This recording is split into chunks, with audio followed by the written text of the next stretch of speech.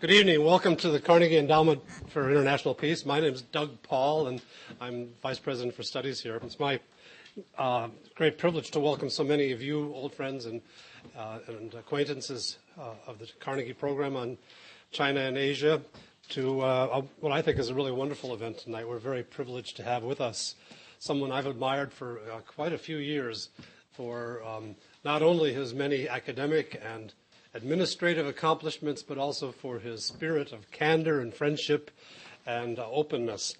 Really typifies the better face of China these days. Today, Professor Kuangdi will speak to us about addressing climate change and challenging the status quo, as you've seen from the handout. As I'm sure you're aware from the handout, he is serving as the president of the Chinese Academy of Engineering. I look around, I don't see too many engineers here. But I think we've got plenty of people interested in what he has to say, because he also serves on the Chinese Political Consultative Conference as a vice chairman, and as former mayor of Shanghai, he left a record of accomplishment that anyone in administration anywhere would be envious of. I won't go into all the details in the Bureau. I'll just point out that one of the functions that Professor Xu now serves is as president of the China-U.S. People's Friendship Association. So not only will you have a chance to hear him tonight talking in his eloquent way about climate in China and the U.S., but you may also have a chance to be hosted by him on a visit to Beijing if your organization takes you there. So you look forward to repeating your acquaintance in the future. But at first, I have to give a couple of administrative points to you. First, in the interest of candor and openness, tonight's remarks will be not for attribution. And I think we'll have a better conversation if you can respect that not for attribution characterization. Secondly, because of the sound system in this room, it's very sensitive to internet and the like, and so the loudspeaker system will react to cell phones and Blackberries that are left on. So I ask you to turn those off so we don't have any interruption unnecessarily. Again, it's my great privilege and honor to welcome tonight and present to you Professor Kuangdi.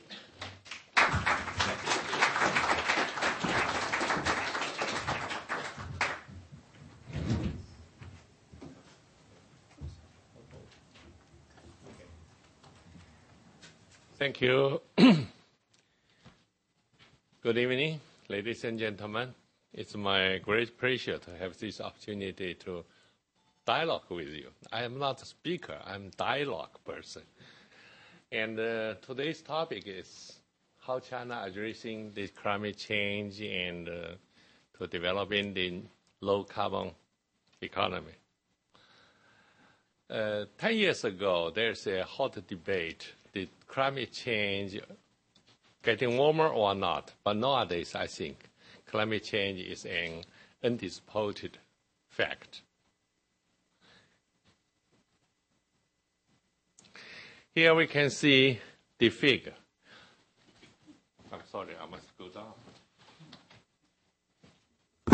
Within 200 years, my voice is enough, I think. Within 200 years, the slight warmer, but the last 100 years, the average temperature in the Earth increased 0.74 degrees centigrade. And the last 50 years, this speed increased 2 times.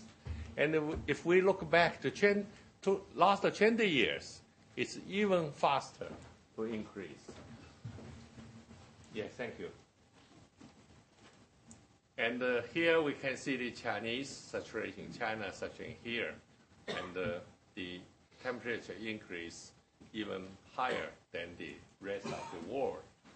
Only this process, this period, the temperature is not increased but decreased because Cultural Revolution. No economic activities, no carbon emission. Everyone go to the street. So,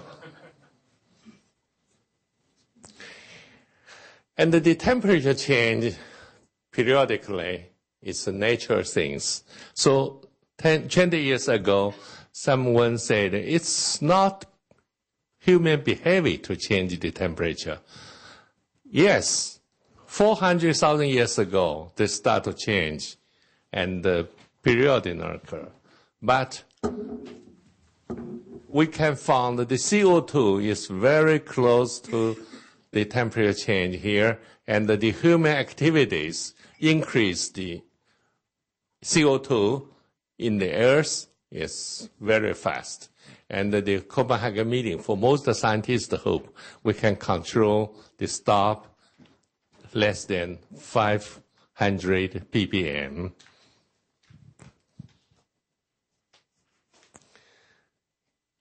We are worried about the future because when the world getting warmer, the glaciers melting down.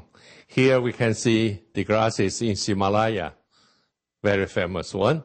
And during the last 50 years, it's reduced by 21%. So it's a big amount. 1/5 of them melting down now. And if they keep this melting speed, by year 2050, another reduced by 27%. And all of us knows the Himalaya mountain and the Tibet highland is the water tower for whole Asia. The Yellow River, Yangtze River, Lancang River, when they go to Thailand and they go to Vietnam, called the Mekong River, Meinan River, and go to the Yalozang River, go to Indian, they call the Indian River. So this is big freshwater resources. So we can see the cases of climate change from the two parts. One is natural cases. Of course, they have natural cases there. The volcano activities, the solar activities give a lot of influence for climate change. But the human behaviors is also give the very strong influence of the climate change, which including the greenhouse gas emissions, the aerosols in the earth, and also changing in land using. The greenland forest you cut down, build factories and build new cities. Then you put cement on the surface. This destroy the ecology and the urbanization process. During the last 30 years, the Chinese economy grows very fast. About 17 times compared with the figure during the Cultural Revolution. But remember one thing. When you increase your GDP output, it means you increase CO2 emissions. And also, the urbanization rate in China is increased rapidly during the last 15 years. When we celebrate the New China 1 week ago, when established People's Republic, the city population only takes 12% in China. 88% of the people living in countryside, they are farmers' family. My grandpa is a farmer. He living in a small village and he never be moved outside the Zhejiang province. And this figure increased by first 10 years. But after that, the Cultural Revolution came. So the figure stopped around the 18% because the Chairman Mao asked all the young students, when they graduate from middle school, they must got re-education from the farmers. But the re-education is no period. The people don't know. They stay 3 years, 4 years, 5 years. The longest one, 8 years. So the city population became stable. Then after that, Deng Xiaoping said they must go back to city and go back to university. So it's recovered.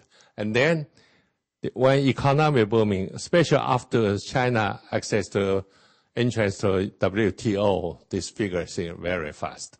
It's 45.69% now. It means we use big amount of land, change the land you utilization system. And then you put a lot of cement on the land, and this is just mentioned before. The urbanization is the human behavior to destroy the ecology. So now we must be facing some saturation of China's CO2 emission. And we just want to, I don't read all of this. I want to take 2 points. 2007, China's CO2 emission reached 5.96 billion tons. And over the past the United States, 5.82 became the first in the world. This is not good record. It's not like in Olympic game, you got the new record. This is a bad record. And also the global carbon emission increased 1/3 in the past 8 years. And of which 2/3 from China. So this is a very, very hard challenge for both Chinese people and the government. But remember one thing, even though China's per capita emission is only 4.32 tons, and the world average level, including Africa and the undeveloped countries, 4.18. So China is a little bit higher than the average level, but compared with our neighbor India, we are 3.7 times of them. So this is the problem so China must be facing. So President Hu Jintao said climate change is an issue involving both environment and development, but is ultimately an issue of development. Without development, no carbon issue problem. So here is the Chinese officials' principle, and these 4 points was pointed by President Hu Jintao on the General Assembly meeting United Nations a few weeks ago. And I think the core of those principles is here. Yes, China will follow the principle of common but differential responsibilities. It means China should further development, but should reduce the cost of development. Each unit of GDP growth consumption, the energy should reduce year by year. The second part, the 7 energy reduce emission and the developing cycle economy is the first step to low carbon economy. Talk about the low carbon economy. A lot of scientists or some non-government organizations say we must change the rule. We don't use any fossil energy. We should use the hydrogen or any clean, those kind of clean energy. Of course, in principle, it's right. But there is a very expensive way to get the pure hydrogen. Because in the world, there is no hydrogen. We must use another energy to transfer from the fossil energy to hydrogen. So the first step, we think we must save energy, reduce emission, and develop a cycle economy. Look about here. When the nation or society during the early developing stage, they developed the light and the textile industries and mainly use the agricultural products as a raw material. So this is energy intensity low period. Then came to the second period for heavy and chemical industry stage. They want to shipyard, build automobile, steel industry, cement industry, and so on. Then the continuous increase the energy intensity. After the middle part of the industrialization, they change the mode to assembling and the deep processing in this stage. Then the energy intensity coming down. Most OECD country just during after here and now, then they further develop not manufacturing but the tertiary industry, service industry. So you can see here, China's energy intensity is about 0.86. Of course, it's lower than former Soviet Union, but it's much higher than OECD country, 0.2 only. This is the fact. So we should think about how to change the saturation, not use the older model to develop our economy. Here is very famous, the inverted U curve given by Kuznetsov, the famous ecologist in the world. He said, when you want to get the prosperity life, from beginning, the people is poor, but it's clean. Everything is follow the organic law. But when you use industrialization, the people are getting richer, but the country were dirty. So it's rich and dirty. This is between 6,000 to 8,000 US dollar per capita to any country. It's like that. In 1920 to 1940s in Pittsburgh, Chicago, and Detroit, and another big industry center, and also 1960 in Japan, and 1970, early 1970 in Western Germany. They got the rich and the dirty period.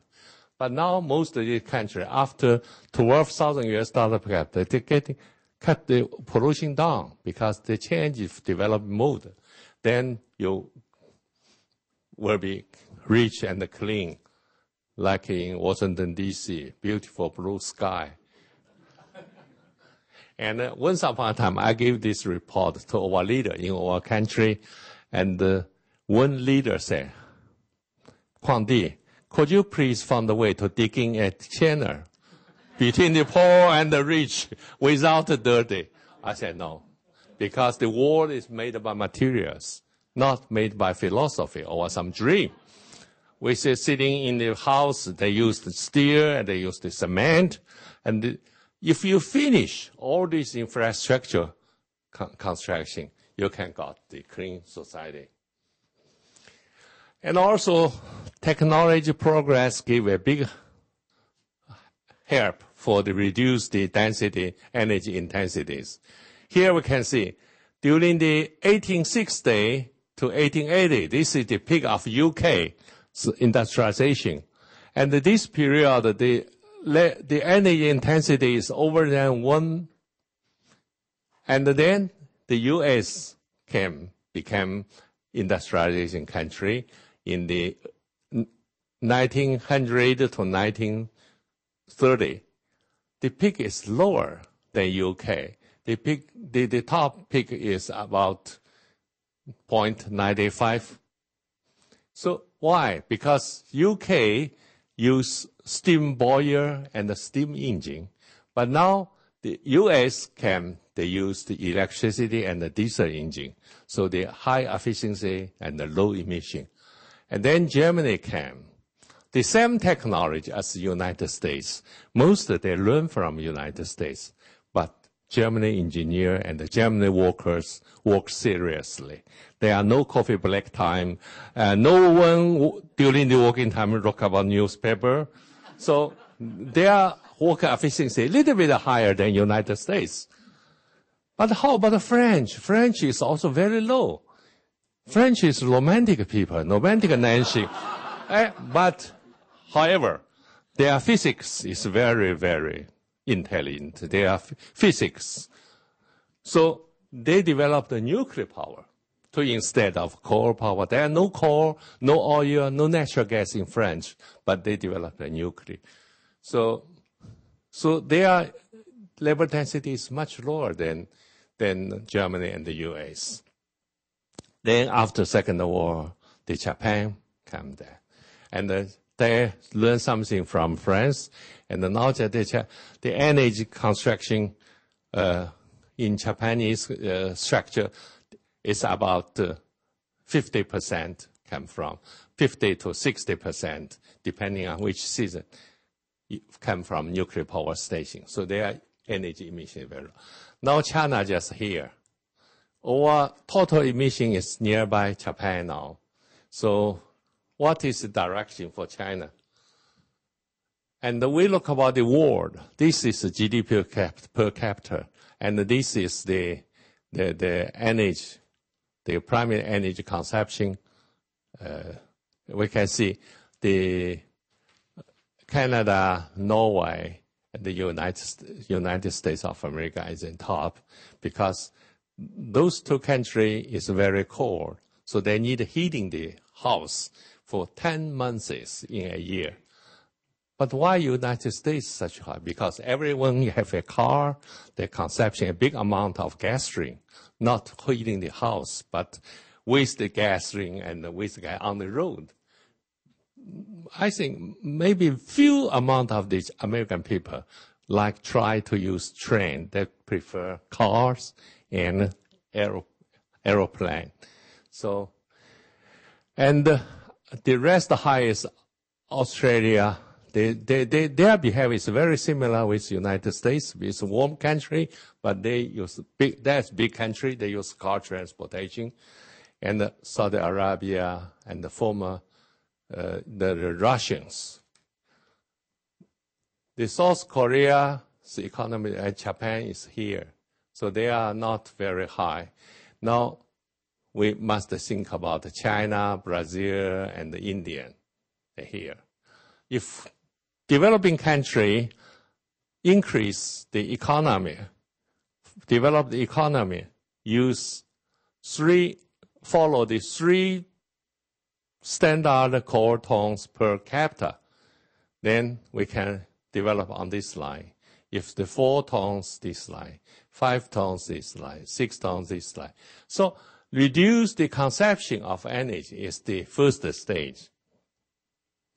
So here we can see, during the last 20 years, China's energy intensity is reduced year by year. But these 2 or 3 years, I think between 2000 and 2006, because the economy a little bit overheat, I think. So this cover after. If no action, without control, it's maybe developed in this way. And now we hope we can find a way to in this way. But the optimization should follow this way. If we can follow this way, to 2019 we can reach the level as Japanese energy high efficiency. But I can't believe, because I think that the Japanese people are doing things much better than Chinese workers and staffs inside the enterprises. So maybe we can have the middle way here. Then we were lucky. We can have some level like in Scandinavian countries and other countries. Here is the fact of why China's carbon emission is so high, because all energy is depending on the coal, much dependent on coal. And in 1995, this figure is 75%, but now it's reduced to 70% nearby. We want to further decrease this figure, this percentage. And this is the ratio of energy consumption sectors of China. 20 years ago, it takes about 60 for industry, and very few for transportation, about 8%. Now, this industry decreased for a little bit more than 50%, but the transportation increased too fast, for 17%. And this is a figure of 2007. Suppose this year we reach about 20% because of the automobile industry just booming in China. And it's become a fashion to buy a new car. So when the young students graduate from university, found their first job, the parents and the two side of grandparents give them as a souvenir. They save money for a long time, then they buy a new car for the young boy or young girls. This is a pity. It's lucky for young person, but I think it's not good for this whole country. We are not very happy because the first 8 months in China, we sold a little bit more than 9 million vehicles, the passengers cars, ranked the first in the world. And the United States, the second, 7 million. So this is not very good news. We are not put on the newspaper because we think we must a little bit control to most people use the mass transportation system. Not only for saving money, not only for saving we should saving the gasoline, oil, and to protect the environment. So the China's low carbon economy strategy is stage by stage. The first is energy saving, increase efficiency and reduce the emission. Because the Chinese industry's energy utilization efficiency is lower than the world advanced level. If we can nearby this level, for instance, nearby Republic of Korea or nearby another UK, European Union countries, not as Japan. Japan is the top. They have very, very high efficiency. If we can meet over the average level nearby then we can save about 20% of energy. This is the first step. Then clean core energy, so-called clean core combustion technology, CCCT. And this technology, I think, will be collaboration developed by U.S. and China because both countries are rich in coal and a big amount of coal use. And in the meantime, we must develop the nuclear and renewable energy without any carbon emission.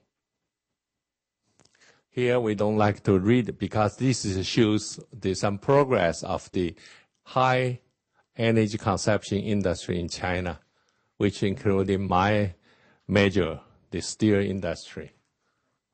And here is the circular economy example to show you is the Pingshuo mine, coal mine area of Shanxi province. The Pingshuo coal mine was first capital investment from United States. Dr. Hammer put investments in 1979. And now this mine doing very nice job. They not only produce the coal, but also use the low quality of the coal, the high quality coal they go to the market. And in the low one, they have their own power plant to translate to electricity to support their own industry. And they use all the slags and the ashes to produce silicon and aluminum to further use that. Finally, the red mush they use for the cement after the electrolyzed of aluminum. Here you can see they are not only produce coal, but also produce a lot of things. It means high utilization of raw materials and saving energy. And also the recovery, all the coal mine. This is during operating, and before reclamating, that's things, a lot of dust and a lot of sandstone. And then during the recovery and after reclamation, that is forest and grass back. So this is very important. We must not waste the land. We must reuse it. Another example is Peking cement plant. This is one of the big pollution plant in nearby the Beijing. And we change the process and use the waste, city waste garbage and the solid waste to become energy and raw materials for the cement plant. So every year they can utilization about 100,000 tons of those waste from the city, mainly industrial factories waste. This is the technical program. This is not in MIT, so I don't like to explain you in detail. And also this one. I give this lecture in MIT yesterday. They were very interesting from engineering school and from. Here is my major, so I want to say a few words for this picture. You know, there is one of the famous iron steel corporation in Beijing. They are just celebrating 100 years anniversary. And because it's near Beijing, the consumption, big amount of coal and produce a big amount of dust and waste gas. So before the Olympic game, Prime Minister Zhu Rongji heard a meeting say, if you can't cut down this factory, we can't reach the air quality for Olympic game. So, but someone say, oh, we have such a long history, we have a very good tradition, and we present 5 billion yuan's tax for the city government and so on. He said, you are not capital steel works. We need capital. We don't need capital steel works. So then cut down.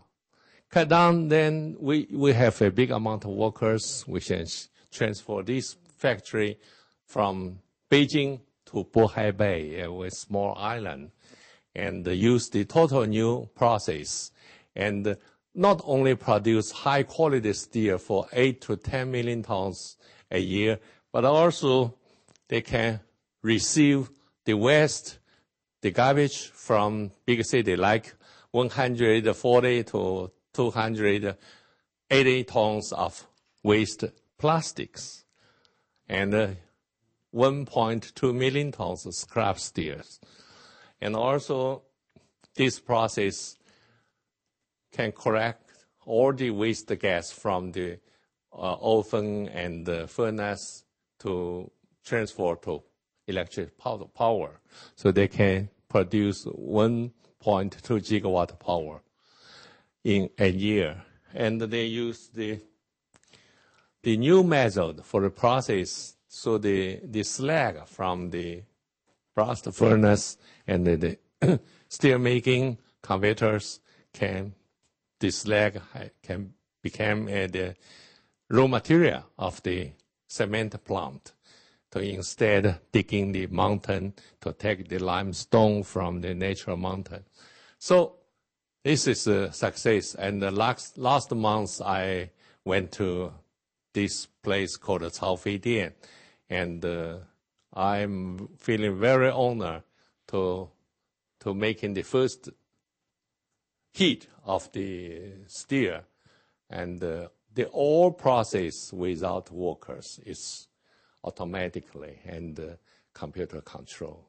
So we work on all the environment protecting peoples, which including government sector and the non-government sector, to visit this plant to see. And we try to rebuild our steel industry in this case.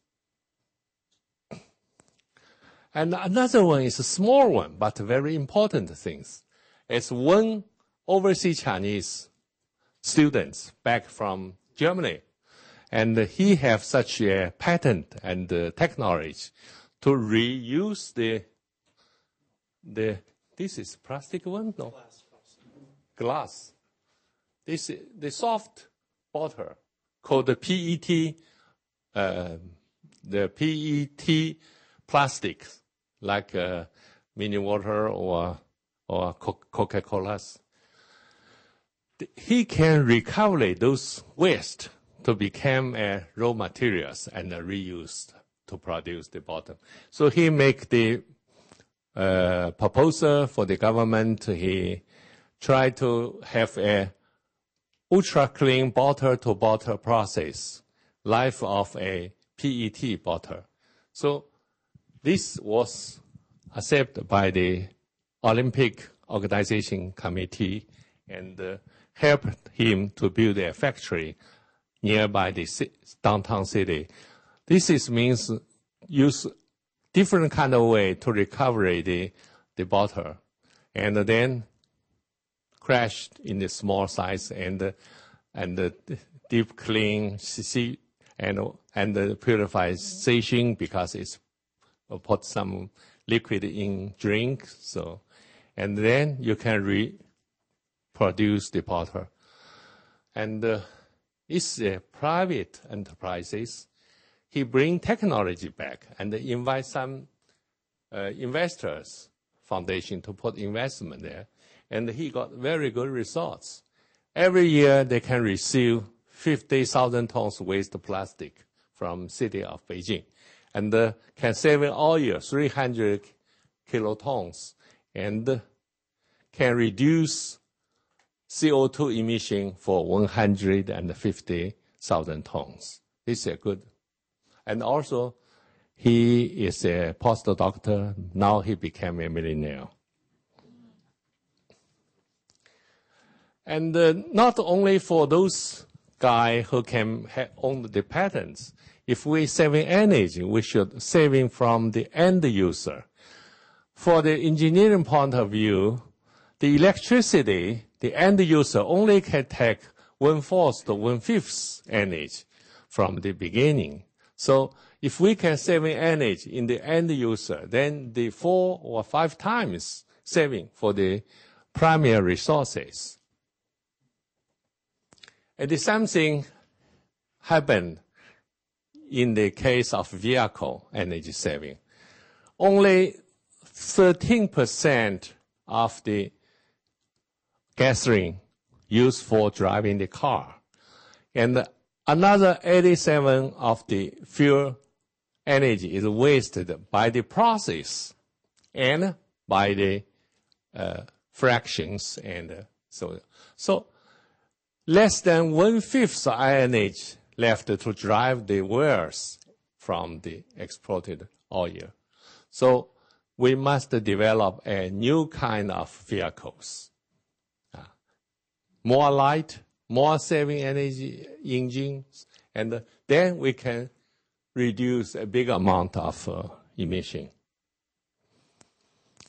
Another one thing is for the building. Here we can see the Tsinghua Hall.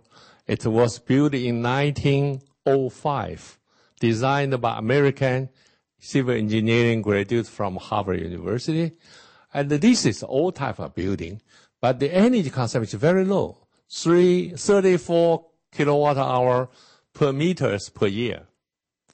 And then this is 2005 to build a new government building in Beijing. This is also American architect designed. The energy consumption is 113 kilowatt hours per square meter per year. I'm sorry, this is a mansion in Shanghai. This is called the Jinmao building or a Grand Hyatt building. This is also designed by Chicago firm. It's called SOM. SOM, very famous. But the energy consumption is 215 kilowatt hour per square meter per year. And the last one is the UPenn office headquarters, University of Pennsylvania. This building in US is 356 kilowatt hour per square meter per year. So from the time being, the architect, they don't care the energy consumption. They only look about the shape. Beautiful shape like this It's a pagoda, like a Chinese pagoda for Buddhism, from Buddhism. And this one is very very light, but they lose off a lot of energy. The older building, they have very thickness of the wall and very low energy consumption. So yesterday, I have been MIT, and after my presentation, one professor came to me. He is the dean of the Department of Architecture. He said, "You are very right. We should change our..." Because he said, he's old man, older gentleman, older professor. He said, nowadays, the young generation of architects, they want to design very strange building, not for energy saving, just for the shape, like the fashion shoe, you know. Also, for the illumination, is developed the last time, the semiconductor LED lights. This is very, very important. In China, we will do our best to further extend the market. If 1/3 of market use the LED lights, then the energy saving is equal to 2-3 gauges power station produce the electricity in a year. So the government should start from the road lamp, the street lights, because it's built by the different ratio of government. They first will use the LED. And also the personal behavior is very, very important. We have an investigation in Zhongguancun. One old apartment building built was early 1980, and all the people living in this building is middle-income family, which some of them work in Tsinghua, some of them from Beida, some of them is Chinese Academy of Sciences. The 25 families, their air conditioning consumption of electricity is very big differences. It's depending on how do you use the air conditioner. Most people, especially young people, like in the summer, they want to have a 20 to 22 degrees centigrade inside the house, then take all clothes away with a smart chute only. And in the winter time, they like to have 26 to 28 degrees centigrade. Then they think it's very smart because they went back, they're feeling very warm. But if you increase 1 degree centigrade inside the building, it means lose a lot of energy. So now in China, we learn from Japanese government, all the official building in the summertime should control the 26 degrees centigrade, not lower than this temperature. Also transportation. Here is an example. In Shanghai, we do investigation. The rail transportation and the taxi, the consumption of the energy is by 30 times. So in the bigger city, especially in the Chinese city, we think we will not further develop the taxi system. We will develop the train, underground train, and some light rail train. Here I think we have no time to, in detail, to improve the energy utilization of our transportation system. In simplified said, we must utilization the waterway to instead of only use the highway or train. Third is accelerating the development of nuclear power to meet the recent demands of increased energy consumption and improve environment in the eastern part of China. You know, the Chinese economy was very concentrated in the eastern coast of China. About 20% of the land, but produce about 80% of GDP. So in this area, there are less of energy. And the most coal mine and the oil field and the natural gas is western part of China. So in this case, in order to meet the demand of the energy and also to protect the eastern part of China's environment, we make a decision to put quite a number of nuclear power stations based by 1,000 megawatt plus water reactor power station. Now, 7 of them during construction. And I think it will be very fast to put into operating because we have cooperation with some advanced countries, company to do some cooperation. Here we can show this is use core, your consumption, a big amount of emission, a big amount of carbon. Then you change it to oil, it's a little bit less. If solar, it's about 1/5, but hydro, even lower. And the biomass mass and the wind is low. But the lowest is nuclear. Why?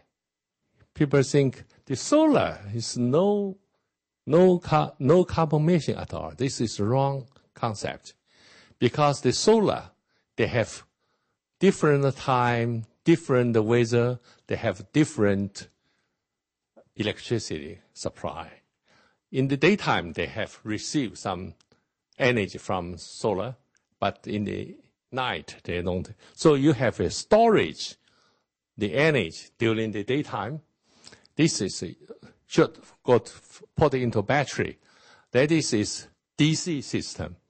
Then in the evening time, you should use the DC transfer to AC, then use for everything, for lights, for daily use, machines, and so on. So the nuclear power will be most lower carbon emission. And the target for Chinese government and enterprises is 2007. We only have 1.2 energy from nuclear power, and 2020 it will increase to 5%, and 2030 the figure was 10%. So it's tremendous increase from the nuclear power. If you look about this, only 10 times about, but the total amount of the energy was increased about another 2 times. So this is a big amount. Finally, we need accelerating the development of renewable energy to move to green and low carbon economy. This is this third step, I think. Here we can. The most difficulties for the renewable energy is the cost. The solar and the windmill, their cost about, nowadays it's cost about 20 to 30 cents per kilowatt hours electricity. This is much higher than the coal-fired generators. It's normal, the coal power is about 6 cents per kilowatt hours. But to 2020, it's nearby. So we think we can learn something from Germany. If you have a renewable energy, government pay you a subsidy for operating. But the subsidy is not from government, from the added tax for the coal burning generator. The tax got from then they put in to that subsidy for the no carbon emission energy. Here is the windmill developed in EU country. The best is in Denmark. But also the windmill has some problem from technical point of view.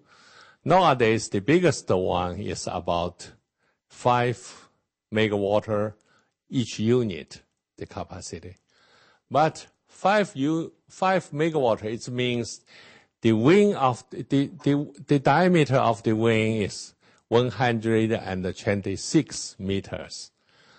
The biggest Airbus A380, the wind space only 80 meters.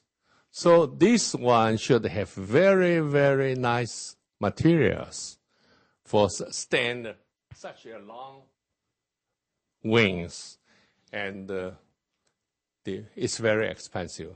It's carbon components, carbon fiber components. And so we in China, most of us use for 0.5 megawatts wind unit. Then we can use all homemade materials and put a lot of those one. Here is the region map of wind energy, mainly concentrated in Tibet, Shanghai, and Inner Mongolia, Gansu, Inner Mongolia area. This is our target, how to further develop the wind energy in China. Here is the region map of solar resources in China. Also in this area, it's very high because it's a very dry area without big raining. So that's very good because it's a need energy for future development. And about 96% of China's territory has advanced to the solar energy resources. And hopefully it can use, if we only use 2% of the Gobi Desert or 20% of the whole roof for the hot water supply, then we can have 2.2 billion kilowatt capacity of energy. This is a big amount. And also biomass. This is still in development, but mainly we transit the biomass to a gas or liquid to use for chemical process instead of crude oil and natural gas. And also hydropower resources. We are big amount of hydropower in southwestern part of China, Yunnan, Sichuan, and the Guizhou province. And there is another 60% of those resources haven't developed. But, I must say, there is a hot debate, even inside the engineering society. We should further develop the hydropower or we should stop. Because if you use the hydropower, you should build a big dam. Big dam is cost a lot of money, and also you stop the fishes through the way. And most fish, they grows from the sweet water, then they go to ocean. Then several years, when they grows, they're back. They can't find a way because you build a new power station there.